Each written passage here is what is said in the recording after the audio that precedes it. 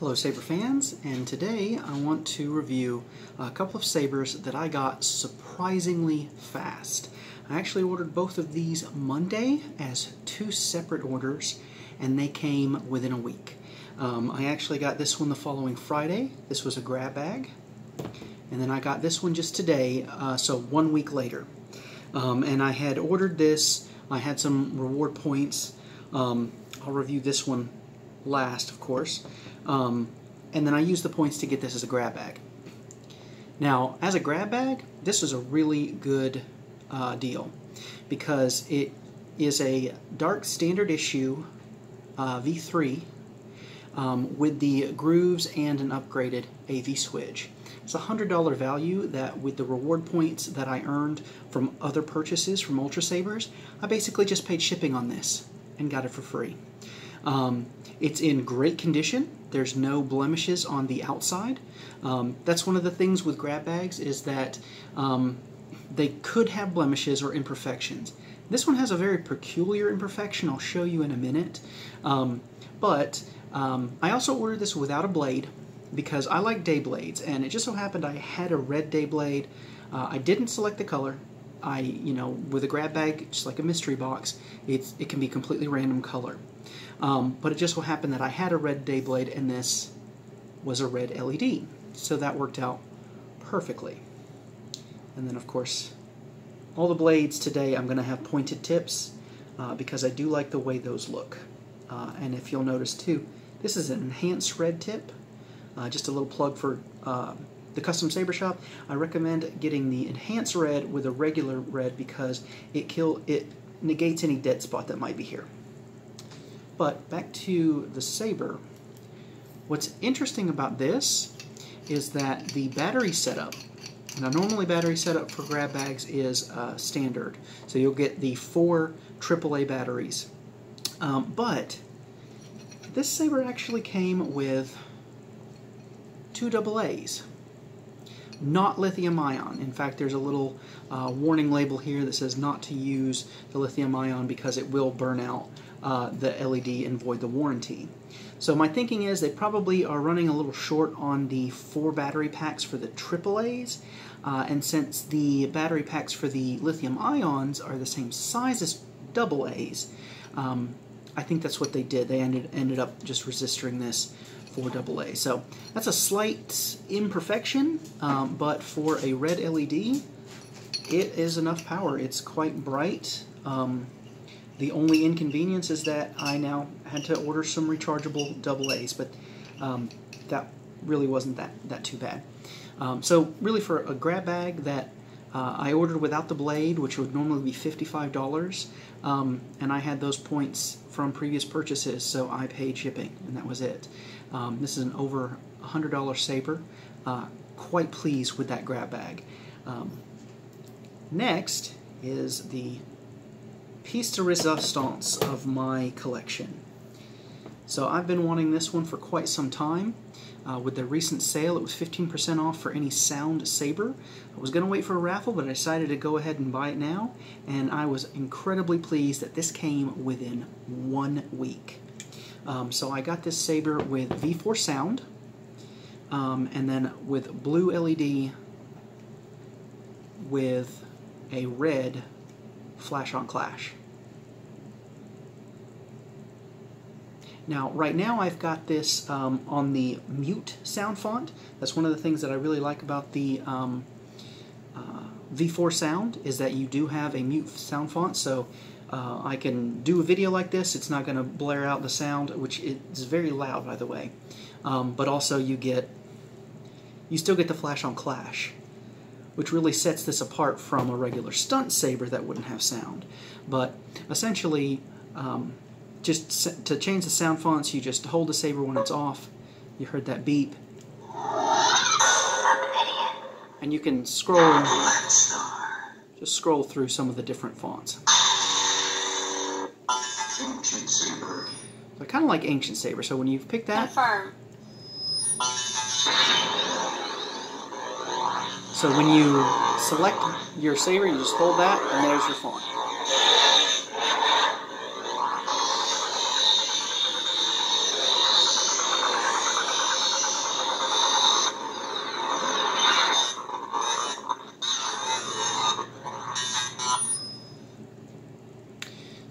that back to mute.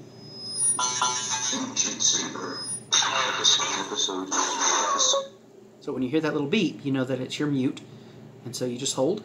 Confirm. And we're back to the light just being on. Now, I've of course made a few modifications to this. This is of course the Crimson Scorpion. It is a very large hilt. Just to compare with the Dark Standard issue, much longer, very hefty. And of course, part of that is because this actually does have an outer sleeve. You can see some of the inner sleeve here and here. And this just kind of goes over it. And one of the things that's great, comes with a CoverTech wheel automatically. I really need to get a holder for that because I don't have a CoverTech on any of my other sabers. I really like this spike and ball pommel. What's nice about this is that this comes apart into two bits. So you either have, you can have this little thin neck here, and you can just put this on the end like so and not have that thin neck. But I do like that. Of course, me being me, I can't not modify my lightsabers. I have to add a little personal touch. So one of the things that I've done on this saber, so since it's got the guarded switch, that's a little bit of black there, I've added just a little bit of electrical tape within, in between these grooves, and then a little electrical tape in that section there, just to give a little bit more black, because this is definitely a dark side saber. I also replaced the retention screws with these thumb screws. One of the things that I think is interesting about the Scorpion is that because you've got this claw, the retention screws are on the other side of that. And I kind of like how that gives kind of an insect look, which is appropriate, as this being the Scorpion having the claw and stingers. And then, of course, it has a great choke point right here. This is a heavy saber. This is definitely my heaviest saber. But what I really like about it is, as heavy as it is, the balance point is pretty close right here. I mean, really, the balance point is right here. Now, I have a thin-walled blade, so I imagine if I've got a thicker blade, that would shift the balance. But for just a thin-walled blade, this is very comfortable. You know, it swings very, very well. Mainly, though, the reason I got this in blue, as you saw, it has blue with the red flash on clash. That's a very stark contrast color. I'm really happy with that. But what I wanted is a photon blade, so that'll react with the blue for a nice green. And that comes right through these windows here. The flanged emitter here has those windows. And as you can see, even with these thumb screws, that light comes through perfectly. But what's really nice about the photon blade is that even though it turns turns blue into green, it doesn't affect red.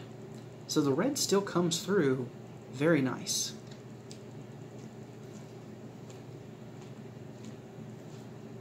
So that's what I like about that. And of course you see these dimples in the claw. This is just a great saber. I really like the detail, the heft of it. This really is going to be the centerpiece of my collection. And actually, I want to show you with my Darksaber blade. Let me go get that. So this is my Darksaber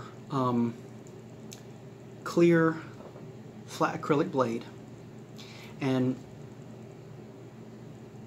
it actually has a slight angle. You can't really see it, but this kind of angles back. So I was worried that this claw was going to interfere, but it's got quite a bit of clearance, so that's good.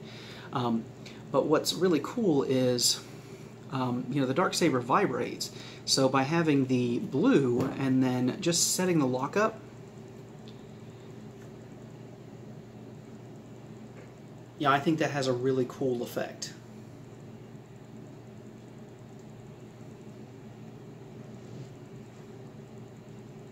It really looks like it's almost purple, the way that it vibrates between blue and red, and that's a pretty cool feature. Now the other thing that I want to mention about this is that the insertion depth is very deep. So if you see those dimples in the blade, and one complaint that I do have is sometimes they over tighten some of the screws.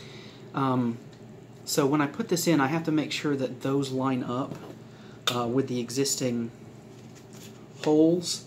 Otherwise, you'll be able to see those dimples kind of through here. But if I push that through and put my thumb here, I just want to show you how deep. That's how much blade is in the saber. That's 4, maybe 5 inches. That's fairly deep. So I definitely recommend, not only because of the length of this saber, you know, it's 14 inches from here to here, 19 if you count the claw. So it's definitely not for a shorter blade. I ended up getting a 36-inch blade, although I cut a couple inches off so that I could put a pointed tip here. And then my photon blade is 34 inches. The tip, of course, adds an extra inch, so it's pretty close. But I think it would be good for dueling because of that depth and because there's the 2 retention screws instead of just the 1. So you don't have to worry about your blade flying out, and it really does get a good hold for the blade. But I really enjoy this saber. This is going to go top of the shelf for sure, and I hope you guys enjoy my review.